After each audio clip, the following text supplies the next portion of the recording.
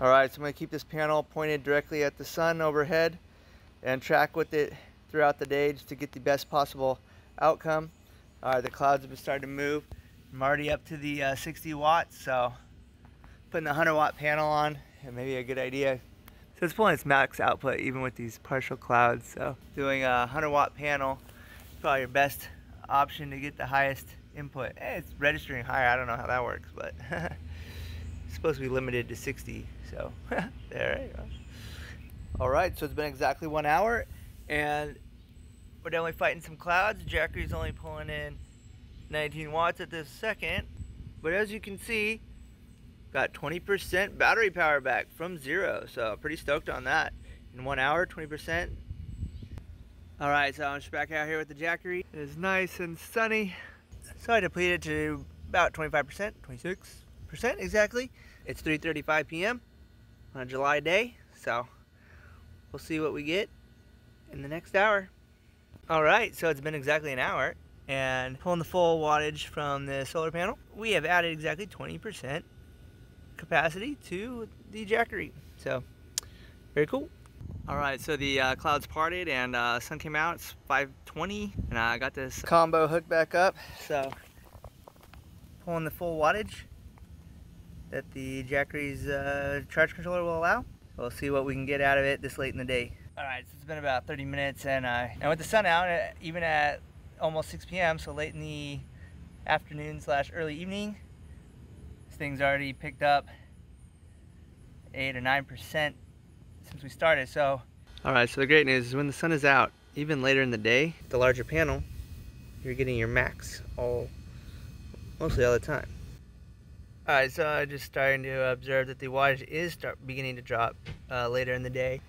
Sun is still up, the solar panel is still getting full light, but it's pushing 6 o'clock right now, so it seems to be about where the solar starts to drop off a tiny bit. Just observations. So later in the day, still pulling almost full capacity. So I've had this out for just over 2 hours, and it's at just over 20% per hour. And the sun's dropping now, so call that test good. Okay, I'm out in my usual spot, going to do another test in the midday sun with the Jackery and the Harbor Freight solar panel. Just looking to confirm that 20% per hour is a good real world benchmark for filling up this Jackery 290. Okay, so it's 3:25. I'm gonna start at 71%.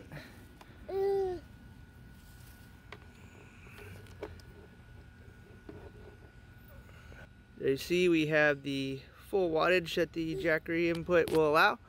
And today is a little hazy, but plenty of open sunshine. So you can see we've already jumped a percent while I've been talking. Alright, so it's been 1 hour. The wattage is dropping off, I think, because it's getting closer to full. So we're down to 50 watts, and it picked up 19% in that hour. So I think that's pretty spot on. You can see it's starting to dial back the wattage, even though the sun is still bright. Definitely slows down once it gets up closer to full. I've noticed that. Even watching it on the AC charger in the house, when it gets up to 99%, that last 1% takes a long time. I think that's built-in overcharge protection. That's just a way. I'm not familiar with how all that works, but I understand that that is a thing. Looks like average of about 20%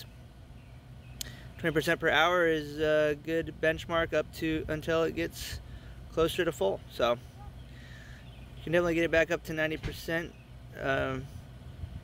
at that rate, I believe. So I've tried this 3 different days, and yeah, you can see the sun's not really changing, and the wattage is just slowly dropping off. So looks like getting up to 90% is the easy part. That last 10% might be what takes a while longer. So I ran to the store for an hour and 20 minutes, and just got back, and the unit is totally charged up. So I'm not sure exactly how long that last bit took, but less than an hour. So it's not gonna take more than an hour. With this Jackery power station adding 20% in 1 hour, that makes perfect sense because it's getting 60 watts. The internal capacity is rated at just under 300 watt hours. So adding 60 watts per hour would be 20%, 1/5. Always has a slight approximation, but you get the point. You're gonna add 20% per hour in good sunlight.